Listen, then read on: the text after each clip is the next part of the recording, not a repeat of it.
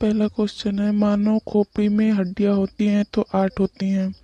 अगला है, मनुष्य का हृदय धड़कता है तो मनुष्य का हृदय 72 बार प्रति मिनट में 1 मिनट में 72 बार धड़कता है। अगला है, स्वस्थ मनुष्य की श्वसन दर तो 16 से 18 बार होती है स्वस्थ मनुष्य की श्वसन दर।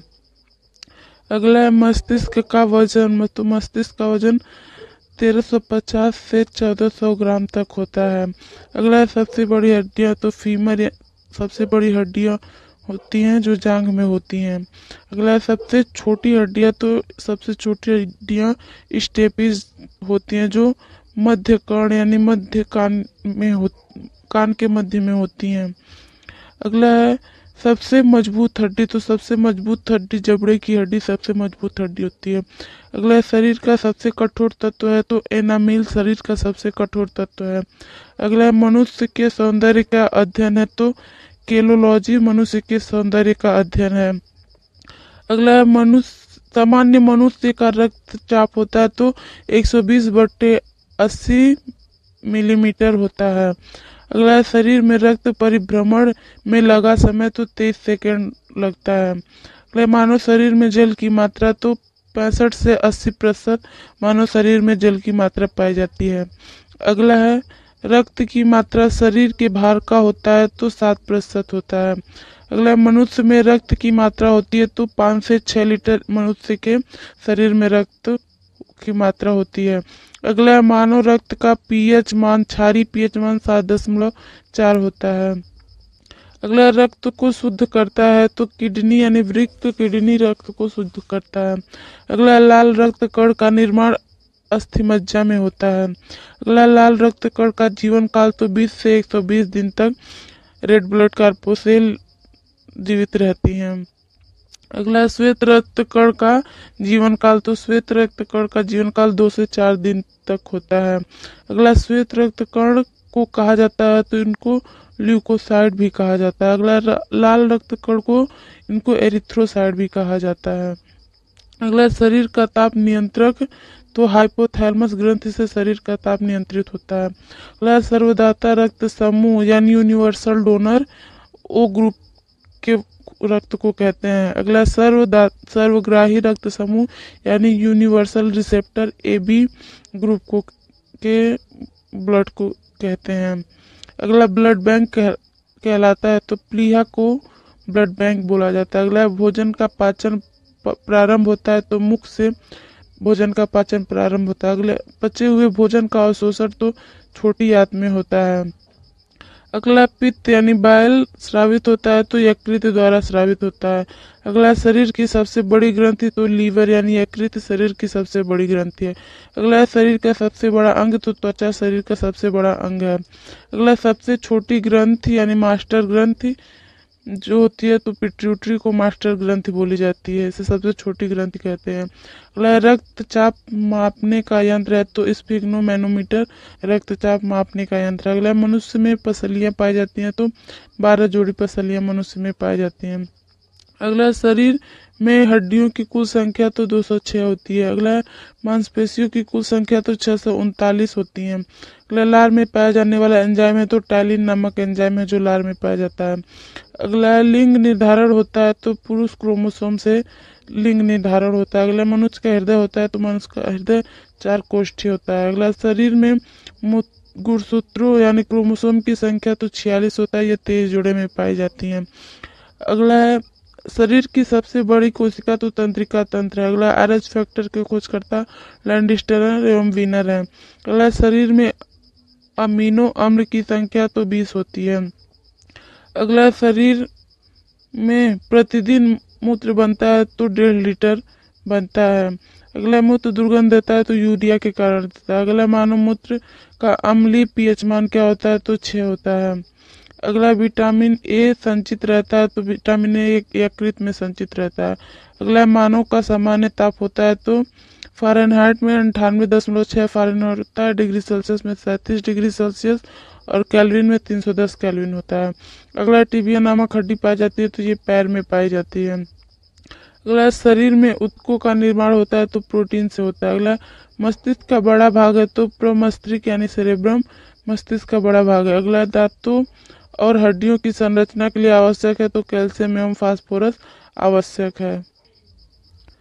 अगला टॉपिक है विभिन्न रोगों से प्रभावित होने वाले अंग। तो इसका पहला क्वेश्चन है निमोनिया, ट्यूबरकुलोसिस, ब्रोंकाइटिस, कुकुर खांसी, तपेदिक के कारण होने वाले अंग प्रभावित होने वाले अंग कौन सा है? तो फेफड़ा इन सभी रोगों से प्रभावित होता है। अगला हैजा, टाइफाइड, पेचिश, डायरिया के कारण प्रभावित होने वाले अंग कौन से हैं?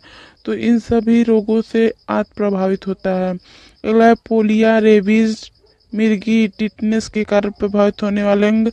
तो इससे तंत्रिका तंत्र प्रभावित होती है। अगला स्कर्वी, पायरिया के कारण प्रभावित होने वाला अंग कौन सा है? तो इससे मसूड़े, दांत के मसूड़े प्रभावित होते हैं। अगला हेपेटाइटिस पीलिया के कारण प्रभावित होने वाला अंग कौन सा है? तो इससे यकृत यानी लीवर इससे प्रभावित होता है। अगला मलेरिया, प्लेग के कारण प्रभावित होने वाला अंग कौन सा है? तो लाल रक्त कणिकाएं जिसे आरबीसी कहा जाता है, रेड ब्लड कार्पोसेल, इससे प्रभावित होती हैं। अगला है मधुमेह यानी डायबिटीज के कारण प्रभावित होने वाला अंग कौन सा है? तो इसमें अग्नाशय प्रभावित होता है।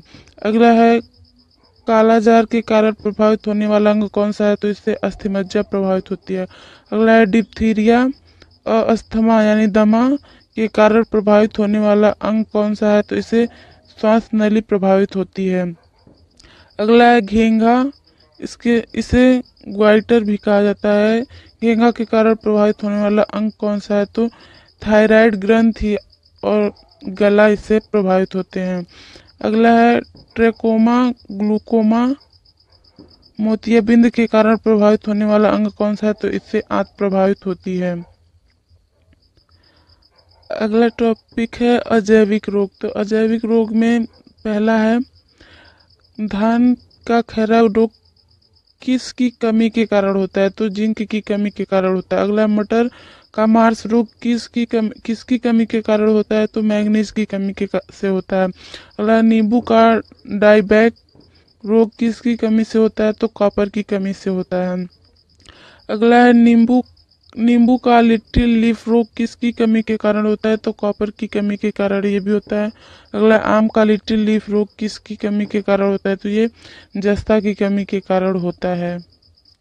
अगला है कोशिकीय अंग और उनके खोजकर्ता। तो इसमें पहला है कि केंद्रक की खोज किसने की? तो रॉबर्ट ब्राउन ने केंद्रक की खोज की थी। अगला है क्लोरोप्लास्ट की खोज किसने की थी? तो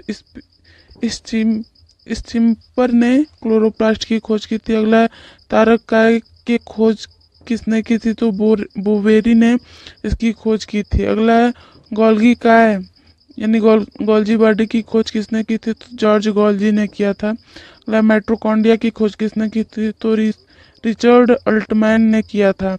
अगला स्फीरोसोम की खोज किसने की? तो पर्नर ने स्फीरोसोम की खोज की थी। अगला क्रोमेटिन की खोज किसने की थी? तो फ्लेमिंग ने क्रोमेटिन की खोज की थी। अगला केंद्रिका की खोज किसने की थी? तो फोंटाना ने केंद्रिका की खोज की थी सर्वप्रथम।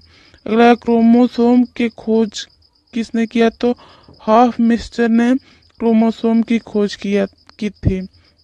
अगला अंत द्रव्यलिका की खोज किसने की थी? तो पोर्टर ने किया था। अगला लाइसोसोम की खोज किसने की? तो डी डुबे ने लाइसोसोम की खोज की। अगला राइबोसोम की खोज किसने की थी? तो पैडलेड ने राइबोसोम की खोज किया था।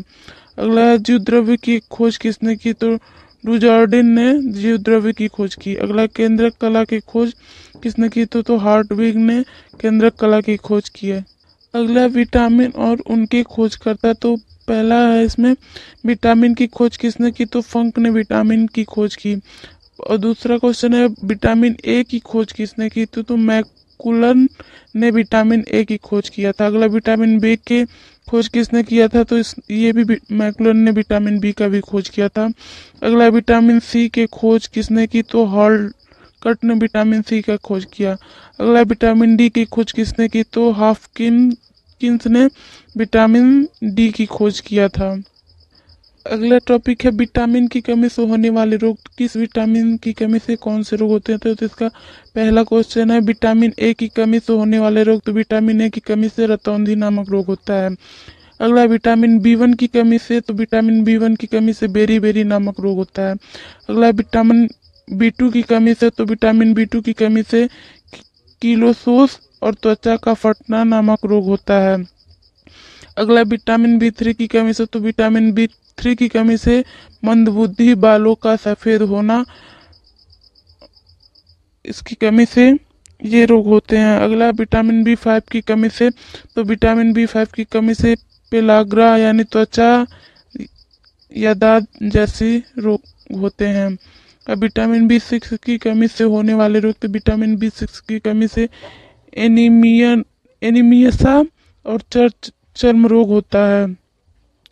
अगला विटामिन बी7 की कमी से होने वाले रोग, तो विटामिन बी7 की कमी से लकवा और सिर में दर्द नामक रोग होता है। अगला विटामिन बी12 की कमी से, तो विटामिन बी की कमी 12 की कमी से रक्त क्षीणता और पांडु रोग होता है। अगला विटामिन बी सी की कमी से होने वाले रोग, तो विटामिन सी की कमी से स्कर्वी रोग होता है और मसूड़े फूल जाते हैं। अगला विटामिन डी की कमी से, तो विटामिन डी की कमी से रिकेट्स और ऑस्टियोपोमलेसिया नामक रोग होता है।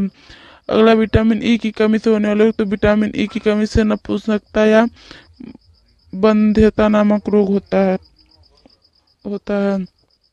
अगला विटामिन के की कमी से होने वाले, विटामिन के की कमी से रक्त का थक्का न बनना, विटामिन के की कमी से रक्त का थक्का नहीं बनता है।